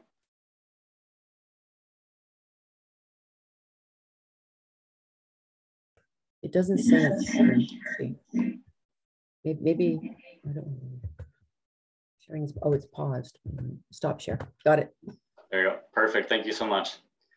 All right. Same as for all our other presentations. If anyone has any questions for Dr. Henderson, please type them into the Q&A or the chat box there, and we'll address them once Dr. Lowery's presentation is wrapped up. But I'll just introduce him here briefly and then let him dive right in. Graduate of the University of Guelph and UBC, Dr. Tom Lowery has nearly 25 years of research experience at the Summerland Research and Development Center on sustainable grape pest management, including chemical and biological controls, leafhopper antifeedants, and the use of beneficial vineyard ground cover vegetation. He's also conducted research on the epidemiology and management of insect-borne plant diseases, including work with grapevine viruses and their vectors since 2011. Tom serves as an affiliate with Brock University's Cool Climate, Enology and Viticulture Institute, or CUVI, and is an associate professor with UBC Okanagan in Kelowna. He's served for many years on a number of BC Wine Grape Council research and development committees, and produced the insect and mite chapter of the BC Production Guide for Grapes and accompanying photo guides for grapevine pests and beneficial insects. Tom, thanks so much for being here, and I'll turn it over to you. Thank you very much, Ethan, and thank you to the CGCN for inviting us to present some of the results of our project. Can you hear me okay, Ethan? Can you just verify that you can see everything and hear me okay? Yeah, you sound great, and the presentation is full screen, looking good. Great, thank you very much. So I'm talking today about Project 17, Update Sustainable Management of Leafhoppers. And we have a number of participants in this project. So I just wanted to start off with acknowledging them and their technical assistance. Of course, we have a number of students as well, but there's the cast of characters from various parts of the country. I'm starting off with sustainable management of leafhopper pests of grapes, starting off with an overview, give you a bit of background on why this work is important. So leafhoppers cause considerable economic damage to grapes across the country. And there's increasing concern due to the growth in the organic and sustainable sectors and lack of effective controls under these production systems. Excuse me. There are regional differences in leafhopper species and management practices and possibility for development of insecticide resistance to some of the currently used materials. I just wanted to point out this picture down below here. This is from last year, 2021, during the extreme heat. We had anyone producing grapes in the Okanagan can tell you it was a terrible year. They organic growers ran out of pyganic to control the leafhoppers. So you can see here all of this scorching. A lot of crop was lost, and that damage is going to carry through to stress plants. I wouldn't be surprised if yields are way down again this year for these grapes. So activity 17 includes biocontrol of leafhoppers by anagrus egg parasitoids, evaluation of feeding deterrents, insecticide efficacy trials, timing of control measures, etc. There's a number of projects in this objective. However, I'm going to focus most of the attention on objective 1, identification of anagrus egg parasitoids and their leafhopper hosts, mainly because the largest number of participants are active in this objective. And so this year, what I decided to do was focus on that. I asked each of the participants to provide some slides. So they have done that, and I'm going to do my best to sort of stitch them together and come up with something that's coherent for the viewers. So objective 1, identification of anagrus egg parasitoids and their leafhopper hosts. So anagrus egg parasitoids are the most important natural control agents of leafhoppers, and they have been successfully used in classical biological control programs. For example, for the control of apple leafhoppers in Australia. So there are several objectives within this. Determine the anagrus parasitoids of leafhopper pests of grapes in Ontario. No work has previously been done in Ontario on anagrus, and there are a number of pest species there, so it was important to look at that. We want to identify alternate anagrus summer and winter leafhopper hosts.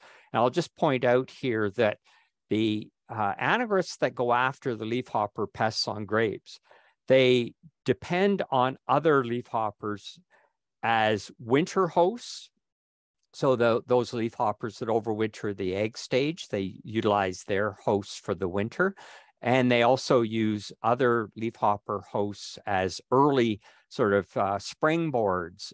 Some of those eggs are laid earlier than are the eggs that are laid on grapes. So the leafhoppers outside of the cropping system are also very important.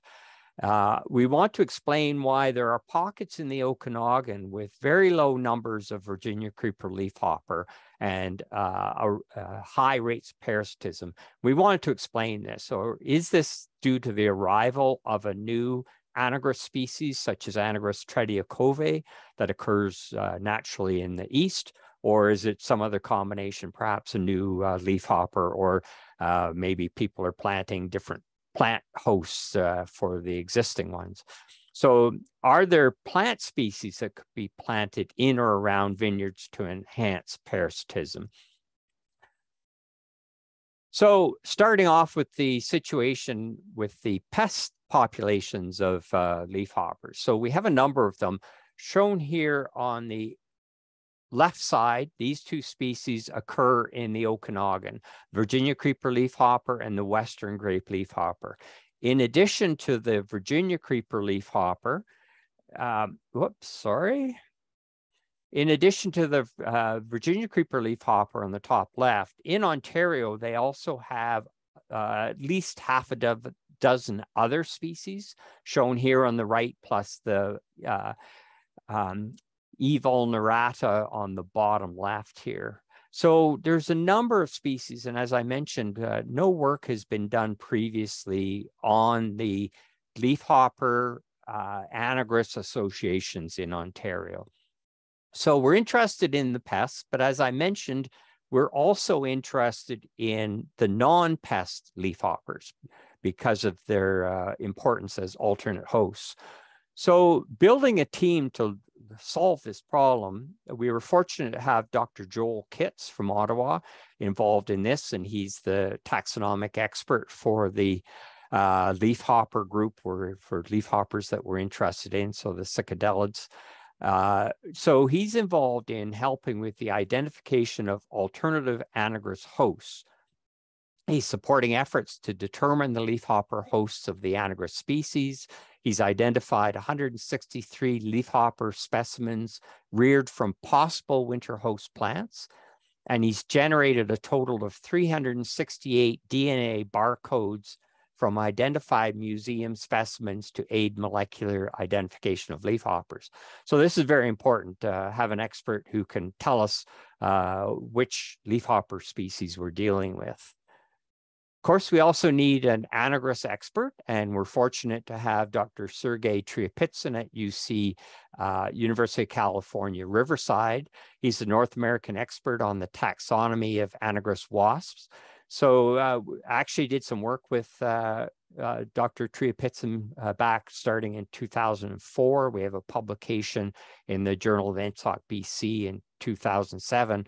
So we have a pretty good idea on some of the host anagrus associations in the Okanagan. So he's made identifications that are very important. He also supplies some slide mount material, but most importantly, he's providing material that goes into the molecular work I'm going to mention in a minute. But I just want to mention here that shown in the picture down below, these anagrus are extremely tiny. So telling them apart when you're dealing with micro hairs on wings and trying to determine the species, it's not difficult. And Sergey would be the first to tell you that it really it benefits from molecular work coupled with the taxonomic work. And that's where we get into the work of Dr. Tara Garapi in London. So she's a molecular expert on identification of parasitoids in particular, but she's involved in the identification of host parasitoid associations in leafhoppers and a molecular approach. So her objectives determine the composition of the anagrus parasitoid species associated with the leafhoppers, clearly delineate host parasitoid associations in these systems. So for her first steps, she utilized the universal DNA barcode primers. They were not very effective at providing high quality DNA barcodes for the anagrus and the cicadelids. So to address this, she developed more specific anagrus specific barcode primers, as well as specific cicadelid barcode primers that amplify leafhoppers without amplifying the anagrus. So this was very important.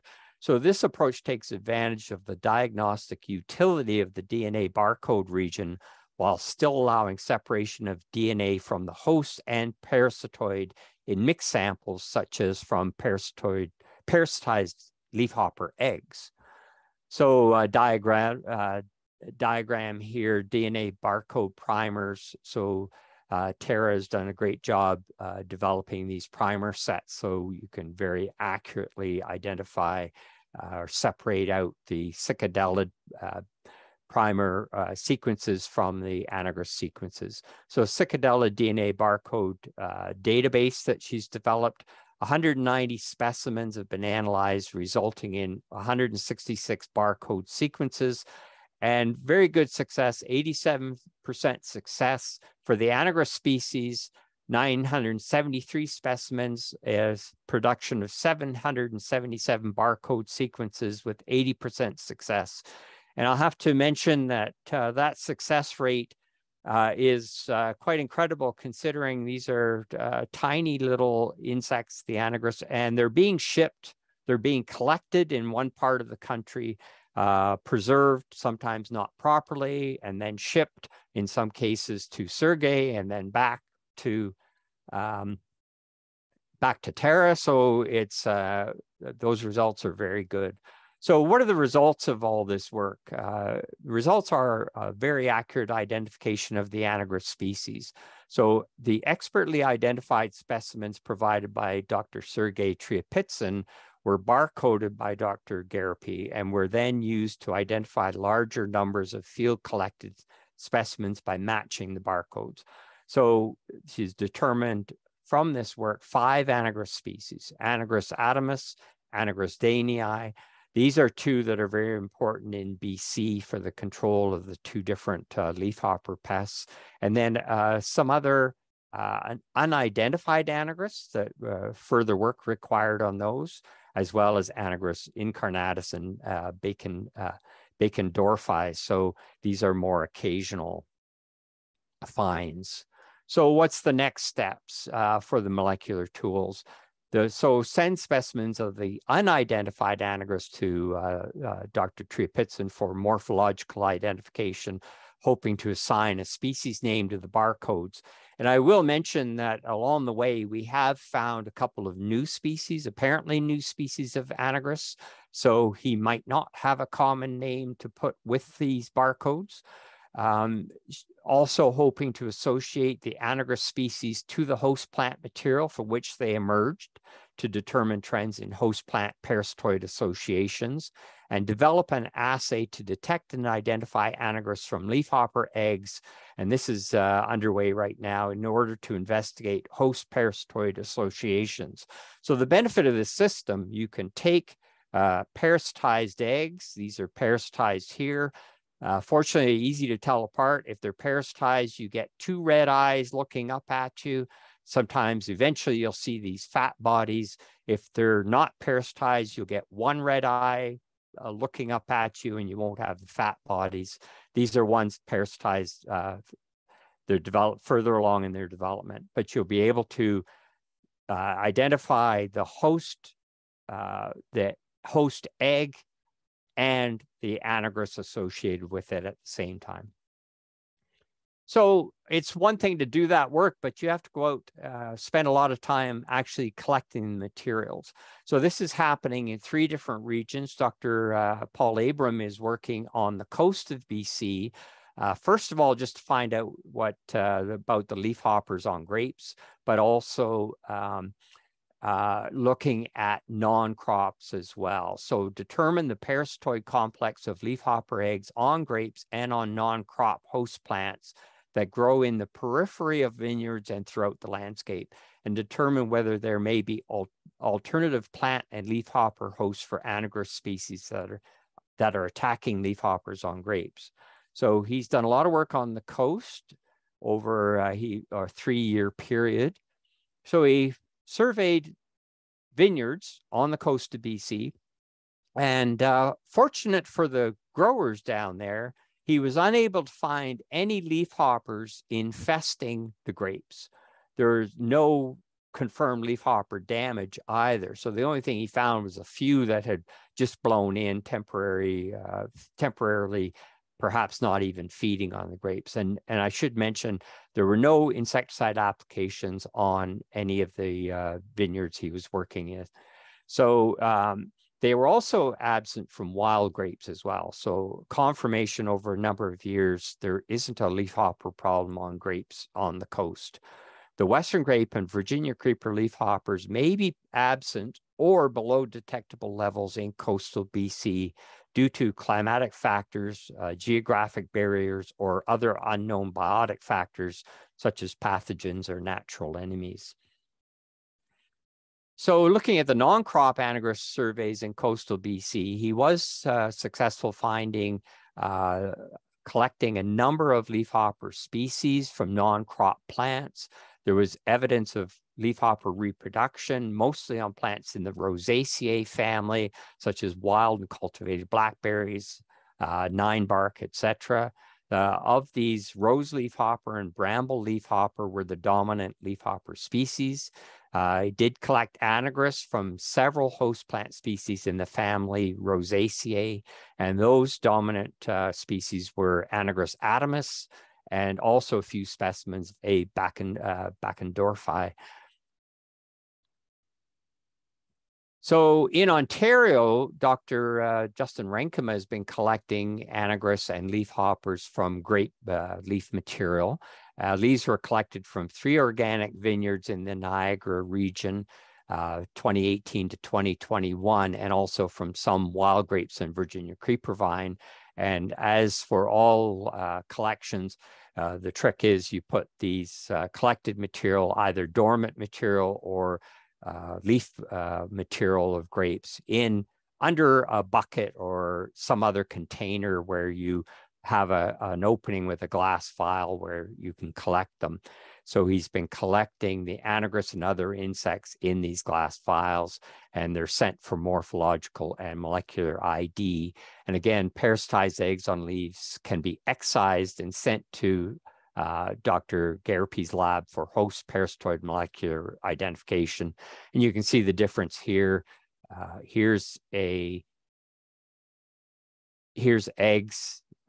Not very visible, but you can see the outline here. These are not parasitized. They're fairly early in their development, no red eye stage yet. And here's some parasitized ones here. So again, you can excise these parasitized ones and send them for molecular diagnostics. So he did also look at seasonality of anagrus emergence from leaf material, and you can see more parasitoids from site 3 than sites 1 and 2 in both years. Peak emergence in August in 2020 and in September in 2021. And it's quite interesting, the differences you can get from, these are all organic sites, but tremendous difference in the amount of parasitoids that you're getting collecting at the different sites. So we also did some work here in BC in the Okanagan in our lab. Now, again, a slightly different collection system. We tend to use, well, a number of different extraction containers, but we really like the, basically it's a sewer pipe that we fasten vials onto. And I hope you can see it. There's a whole bunch of little dots here. Those are all anagrus. So there's a whole pile of them in here. There's probably, I don't know, 50 of them in here. And so we have done a lot of work on alternate hosts as well as the relationship to our pest leafhopper species. Turns out there's a separate anagrus parasitoid attacking the 2 separate species of leafhoppers. So what we were looking for, we wanted to see if anagrus tretiacove had appeared in the Okanagan. And part of this is to explain these areas where we have exceedingly low populations of the Virginia creeper leafhopper. And are these low populations, are they associated with, we did show they were associated with high rates of parasitism by A. danii, Anagrus danii, early in the season. And there's a possible association with the presence of plants in the Rosaceae plant family and Prunus species in particular. So we've been doing a lot of mapping and collections to try to figure out, we'd love to know why the populations of Virginia creeper leafhopper are so low in these areas, that maybe we can use that, apply that elsewhere. So here's just a schematic just to quickly show it is complex. You really need a team to do this work. And fortunately, we have all the experts for the anagrus identification, the leafhopper identification, the molecular diagnostic work, and then people in the field collecting and recording all the vital information. So there's been a lot of work done and a lot of progress made on this objective. So I've used most of my time up on the objective 1, but I want to quickly run through some of the other work we're doing. So in our lab, we've been doing a lot of work on leafhopper feeding and oviposition deterrents. We've had great success with this. 24-hour lab feeding choice test bioassays with leafhopper nymphs to evaluate the deterrent effects of various fungicides, surfactants, plant essential oils, formulated plant essential oils, and various other vineyard products. And we use a very simple system, self-sealing small Petri dishes with holes in the bottom. We put in these grids cut from screen, and we can lay discs out with 2 of them treated with our test materials and 2 controls. Come back in 24 hours. We put second instar nymphs because they're the right size, and it's the target age that we'd use. So what we found over the years that several organosilicone surfactants and strobilurin fungicides are highly deterrent to Virginia creeper leafhopper nymphs. I'll just show you one, a newer one we've done during this project. This is Widespread Max, one of the organosilicone surfactants. And at the 1 times rate, you can see here, only 5 of them were found after 24 hours on the treated discs versus 122. And this effect, even when we diluted by 50% all the way down, you could see it at quite a dilute rate. So we've identified a number of materials that are effective deterrents. We've done a lot more work that I'm not going to go into, except to say that we've done some trials, quite a few trials in the field. Fortunately, the work we're doing in the lab translates very nicely to the field. You can see trials where the materials were put on August 4th, and coming in much later, the nymph populations were dramatically decreased from the control. You can see here with the fungicide Pristine, almost a 98% reduction. There are very few were left. And this is quite some time after the application. So they persist and they're quite effective, but you do require good leaf coverage as for oils. So if you don't get the coverage, you're not going to get a very good effect. So we need to do additional work on this, and someone needs to explain what's going on exactly, because it turns out it doesn't prevent oviposition. It doesn't deter the adults. So you get the same number of adults, collect the same number of eggs, but it's the nymphs that it's affecting. So it seems to be a feeding deterrent against the nymphs, which is a little bit unusual. I wanted to quickly talk about some of the screening we're doing to test. We need some new chemical controls that are more sustainable. And so we've evaluated in lab efficacy trials a number of materials. We've included the current standard organic material, Pyganic, the world's organic OMRI material, azadirachtin, and then a number of new materials that are either registered in the States for use on grape against leafhoppers, such as Centaur, buprofezin, and then a number of new materials. And what I've done here, instead of giving you actual results, because we're not finished with the stats yet, I've just coded them with red indicating greater than 90% effectiveness, Pyganic, Molt-X, and Bexar. Tolfenpyrad is the active, a product from Nicino, a 21A group, and it was very, very effective.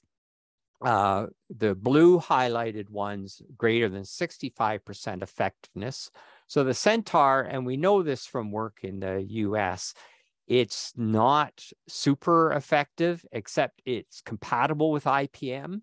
So it's more compatible with the anagrus parasitoids that I mentioned. It does not kill them if they get to a certain stage. So buprofezin is an insect growth regulator from Nicino, and it's an OMRI approved one as well. So we'd like to get that one, look into that one a little bit more. Rycar, Nicino 9B product, was fairly effective, but beyond that, we have tested a number of other products. We still have XRL to do the active cyantraniliprole, which is Cyazypyr is another name for it. And so we pretty well wrapped that up. And I just wanted to quickly mention we're also doing some field-based spray trials in collaboration with Dave Neald's lab. So we're doing a lot of the insecticide screening. Another thing we added in, because it became obvious, particularly with oil sprays, that growers were having difficult time accurately timing their spray applications. So we started, and part of this too was a response to the COVID shutdown when we couldn't go visit growers to do some of the work.